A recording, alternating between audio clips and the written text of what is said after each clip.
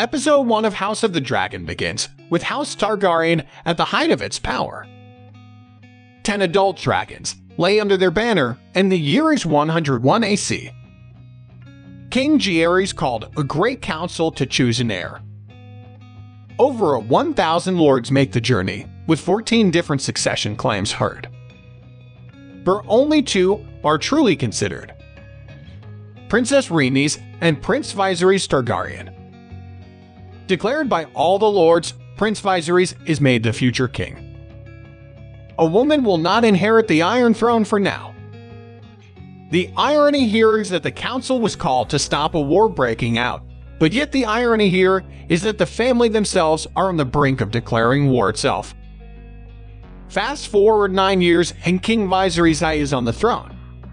If you didn't subscribe to my YouTube channel, please give it a hit and press the bell icon to get updated with my channel. Liking and sharing the video motivates and helps me to grow. Now, let's continue our video. We're 172 years before the death of the Mad King, Aerys, and the birth of Daenerys, who obviously goes mental and slaughters everyone at the sound of bells. But I digress. Dragon and Targaryen live in harmony, with the city thriving and the house at the height of its power.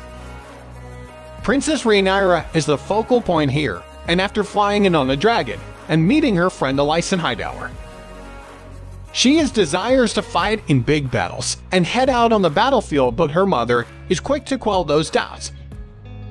For now, she's stuck with filling goblets for the council. In the wake of the Targaryen arrogance, believing themselves to be untouchable, there are problems. The growing alliance in the Free Cities has convened on Bloodstone, led by the Prince Admiral known colloquially as Crab Feeder. Lord Corlys Velarion's concerns are met with an indifferent shrug.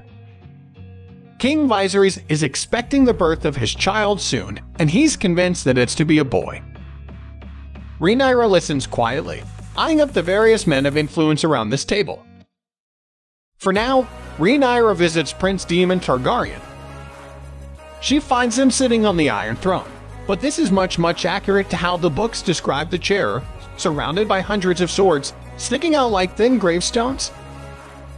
Daemon hands over a necklace for the young princess, Valyrian Steel. Daemon is in charge of the armies, and he's quick to rile up his gold cloaks, deciding to conquer kings, landing, and make them fear the color gold. And part of that comes from some pretty gnarly punishments. Daemon himself delivers several killing blows, going after criminals and hauling away dismembered remains. The king has been under heavy stresses lately, and unfortunately, that means his health has taken a bit of a battering. The Grand Maester checks out a nasty wound on the man's back, coming to the conclusion that it needs to be cauterized. As for Viserys, he's absolutely adamant he's having a son, telling his wife about his vivid dreams of their son wearing a crown and ruling.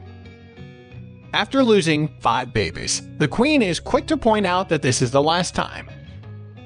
"I've mourned all the dead children that I can," she says at last. An ominous bit of foreshadowing, perhaps. News of Daemon's nighttime slaughter soon reaches the king. Viserys is not happy, and at the council Daemon's questioned over the gold cloaks being used heavy-handedly. Daemon is convinced he's doing the right thing, chalking this up to promoting law and order by making the people fear the Watch. Funnily enough, Corlys agrees with him. Otto Hightower does not. Viserys speaks his piece all the same, telling him to use the gold cloaks, but not to step outside his jurisdiction. At King's Landing, Viserys holds a big tournament. The jousting is an impressive display, although George R.R. Martin would likely have spent 7 pages here describing all the banners and potential food on offer. The drama really picks up though when Daemon arrives on horseback. It's a shame that Game of Thrones ended the way it did, because that final speech from Viserys could have been so much more impactful had the final 2 seasons stuck the landing. Alas, this prequel set 200 years before those events actually gets off to a pretty good start. The costuming and world building are both great, and the characters are intriguing and certainly have an element of unpredictability about them. The show has managed to maintain a level of visceral violence and nudity too, which feels impactful and well placed in the story and in Martin's world. The history of the Targaryens has always been a fascinating period of Westeros, and it's great to see that explored here.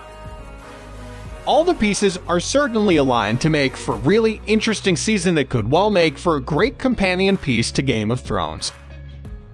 While it certainly won't make up for that disastrous ending to the fantasy series, this is certainly closer to the first season of GOT than anything else. Whether it can reach the illustrious heights of seasons 3 and 4, however, is another matter.